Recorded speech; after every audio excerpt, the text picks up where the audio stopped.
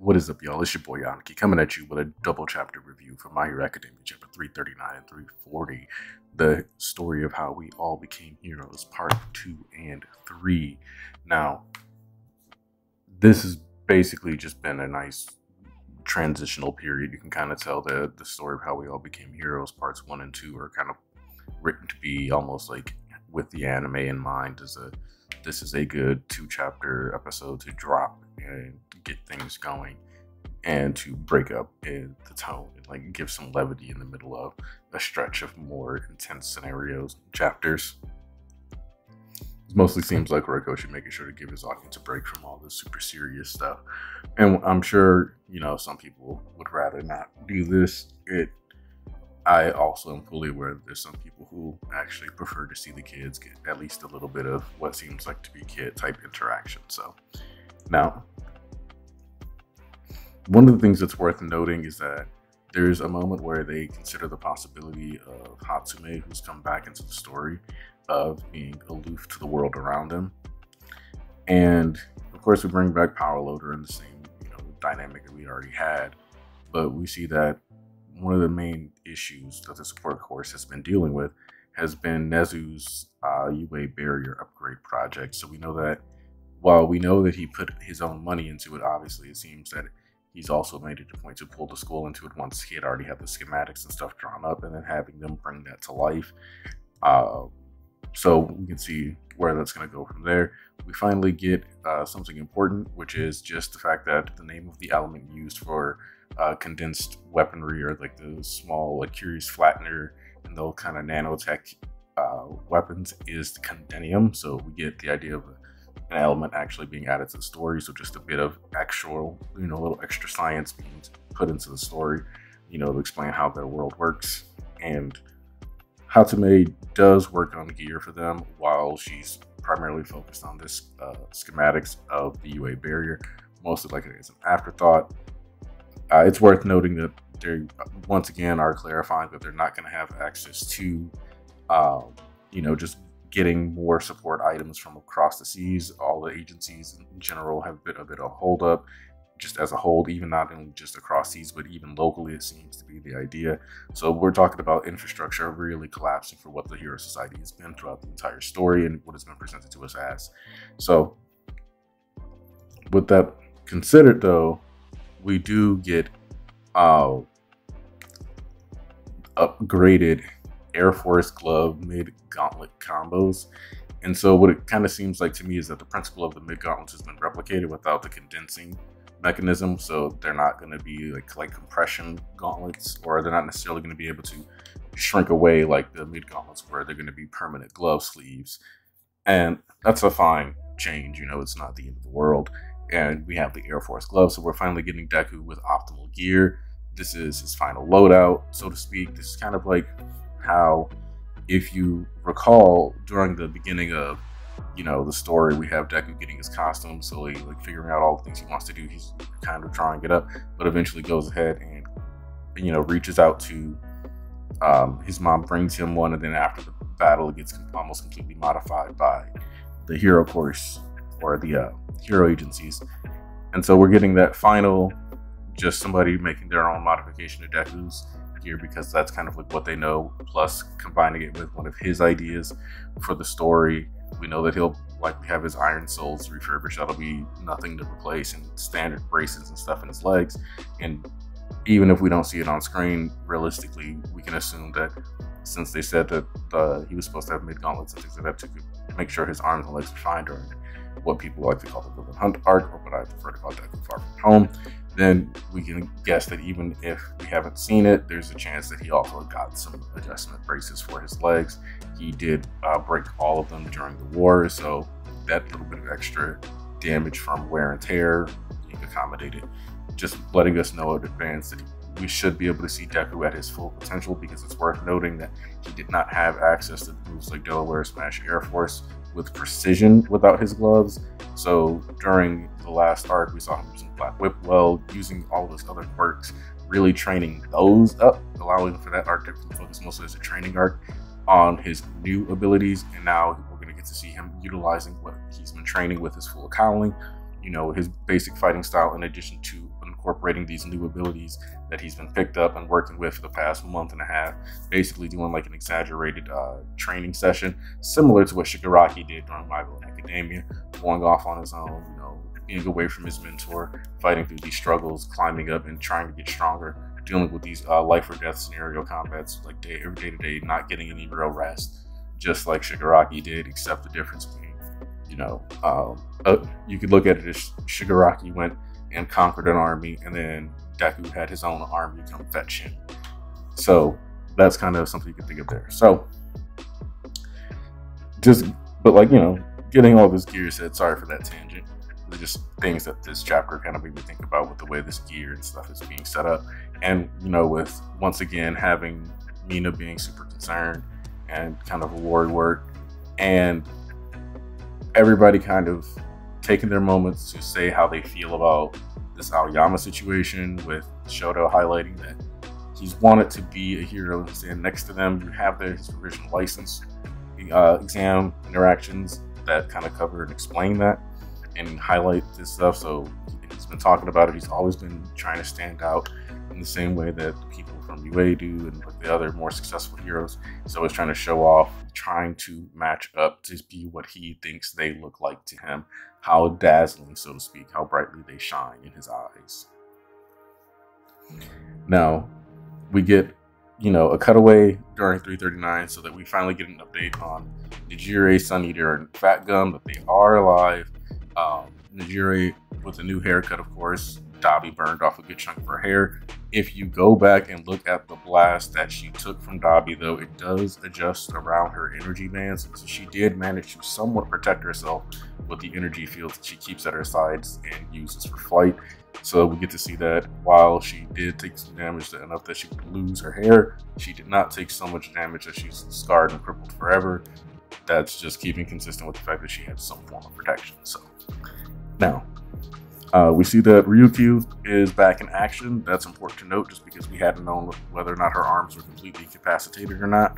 So getting to see that she's still able to be active in the field, and even more importantly, is still willing to, after we've seen other heroes drop out, how we saw her feel like she might have been undeserving of that top 10 spot during Pro Hero arc, and to see her, even after almost losing her hands and all this other stuff, sticking around when being heroes aren't even that popular, proving that she not only, you know, cared about whether or not she was worthy of the accolades of the people, but she was intent on making sure that she's the kind of person that deserves it, validating Ryukyu as one of the true heroes of the story. One of those things that's kind of nice to see, little internal arcs in like characterization being fleshed out just by circumstance with the world that Horikoshi has set up around her during these times with what we've seen from her introduction. So we now know that there's supposed to be a plan B with All Might, and then that's when we'll cut over to chapter 340, because we go right into it with them being at Central Hospital. And it's kind of worth noting that a lot of people handling this collaboration are people who aren't going to be running point at the front lines. Like, this kind of seems like there's going to be a bit of like an intelligence network, which that could lead to multiple teams needing to communicate with each other, but also having those information and structures relayed through a center, which means there's a relay center and a relay point that can now be used as a battleground for the extension of this arc, where somebody is likely to attack them at their relay base, where the communications are, where basically the non-combatants are residing. Then you have what they describe as their goal of divide and conquer, with bringing people like Ragdoll back so that she's in on the loop. But this idea that all these characters who have been here are quirkless, or at some level, this is what they will try to contribute to this fight against All for One. And when they talk about trying to make sure they get them at least 10 kilometers apart, I don't know what that specification is for, considering it might just be how close All Might needs to be to feel Deku's presence. You know, like we saw that while he was close in physical contact with Deku, he was in the vestige world, he was capable of accessing or like somewhat feeling something coming from the situation at hand, even though they couldn't have like a proper mental link. He's assuming that Shigaraki and All for One have an even more powerful link and attachment, but also noting that there must be some kind of physical proximity where you stop being able to feel each other's presence after One for All. So kind of like it really is starting to kind of function like the Force. So besides the fact that All Might is dedicating himself to having special doodles of the different characters and the detail with the hands, as far as and putting all the little scars on his All for One doodle, which I don't know if that's just him flexing or just trying to be as accurate as possible, but we'll see. And the thing that I like about this is they also emphasize that Dabi is an especially important aspect of them, because if he takes up the Vanguard and they are trying to get into range, they were all, his fire itself caused a bunch of destruction. This is kind of them, once again, if you remember, they said, you know, my family faced the flames. Dabi rode upon the back of Minato Machia and just dropped fire all over the place and was just having a good time. So while they were running those 80 kilometers, that's, you know, however many kilometers burned, in addition to what the vehicles and all that other stuff that Machia was throwing, just a true disaster. And obviously he would have taken some breaks just to make sure he doesn't completely burn himself out. But it's kind of clear that Dabi was indeed, you know, kind of casually burning down some areas just to make a point. So, with that being said, I'm kind of glad that they're talking about how optimistic this is, because it does seem like they're relying on nobody getting injured, or like these characters holding back and not dropping their biggest attacks and things like that on them early in the conflict. And this kind of reminds me of how in the war arc they felt like they had the best time and they were running in there and they were, you know, just gonna go in there, get it done. And, you know, Fat Gum just decided that, yeah, sure, Machia isn't gonna move. All these kind of just mistakes that were born purely of what feels like a bit of arrogance, but I also think it's kind of a byproduct of the complacency that they talk about having had built up since the era of All Might, and having All Might there to handle so many of the issues for them, that it kind of makes sense that they just kind of slacked off after a while. And maybe that their plans are a little bold.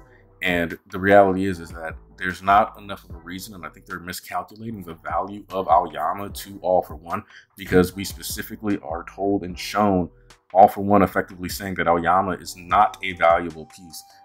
And even with the, you know, the speech bubble highlighting Shigaraki potentially not being truly as valuable to him as it's been suggested within the story, because we have All for One kind of coming through and, you know, talking about that 100 yen lighter fizzling out earlier in the story. So this idea that potentially Aoyama could end up being harmed, or even worse, dying here in his quest to save and help the students of 1A, because he wishes to go beyond his identity from All for One. And we kind of see that, like, that's the part that gets clipped out randomly during the spread between Aizawa and Aoyama talking during chapter 340 about the issues, and Aizawa kind of telling him that this is going to be a dangerous situation. You are going to be used as a tool. I can't guarantee that you won't have to go to jail or anything like that. But what I can tell you is that I guarantee that as long as I'm around, I'm going to fight to protect you. And we're going to protect you, and that's what we're going to do. And he needs Aoyama to understand that he does not resent him.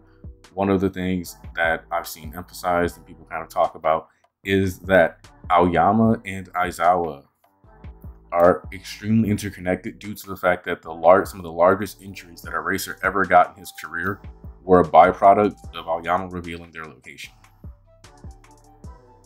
And while Aoyama did not, in theory, betray them to All for One during this, because he was in Tartarus, and so he hasn't been able to reach out until after he got out of Tartarus, then that lets us know that even though Aoyama's not responsible for it, you can say that these things are linked. Part of what led to Shigaraki building up the reputation that let him get to where he is that attack on Yue. So him having somebody who's been harmed by his actions, even directly, somebody besides Bakugo, but like a teacher, someone who's an authority figure that he respects, but also is supposed to nurture him, because it's worth noting that while Aoyama's parents said they cared about him and they were eventually willing to, like, defend him, they spent a lot of time talking to him about saving them and how they tried their best for him and how they're doing stuff to benefit him, and how he has to do it because they won't be safe, letting Aoyama feel the full weight of that stress So Aizawa is here to say that, like, as your guardian, as your mentor, I'm here to protect you. We will get past All For One. You do not have to remain under his control. You do not have to be a pawn in his game, even if we are using you. And I'm not necessarily happy about that, but it's the best strategy I can come up with based on the context of your circumstances right now. But the idea of him actually being valued and cared and wanted, and not having shame associated with that parental or authority figure support, that is important for this section of story and for Aoyama as a person. The Dad Zawa personality really paying massive dividends for this juncture. Because even if we see Aoyama in prison, which we've always wondered, you know, if Shinso was to join Class 1A for real, you know, whose seat is he going to take? Is somebody going to die in the war? And then now you have Aoyama here, who's, you know, this traitor, and we have him being put up to potentially be killed, just being used as a pawn. All For One specifically threatened his family with death, and it's not like All For One is above killing children. He isn't. That's just not who he is. So that's just something worth thinking about. And Aoyama's been doing the sacrifice play all the way back in, you know, provisional license exam. You could see that as like the big introduction to us finally really getting to know Aoyama and start to experiment and investigate his character, since, you know, after All For One got locked up, it's supposed to be when he felt like he could actually be a hero and start to really properly express himself, because he was finally able to make friends in his mind. So with that being the introduction to him, the introduction being a sacrifice play for the better of 1A, then we could have Aoyama going out as he was introduced, sacrificing himself to help UA and help 1A be heroes. Now, with Shinso being introduced, it seems like we're going to finally get Shinso involved with the story and have Shinso play a role in these upcoming fights. It's worth noting that his design has improved. He's got his own hero course outfit now. He's got an actual ninja vibe going on. This is kind of a callback to final exams when Shoto called Aizawa a ninja for having caltrops. Got classic Spider-Man pose. Shinso not being utilized at events like Camino is one of the biggest memes in the story. The same thing kind of applied to Aizawa, where during the war arc, we get Aizawa kind of mitigating one of the biggest villains with multiple quirks in the world just by looking at him. And the only reason it's being, you know, not game over is because they've been physically modified. And now we kind of see the same payoff here, because people are like, man, couldn't Aizawa just look at All For One, shut him down? And then it was like, yeah, you're right, audience.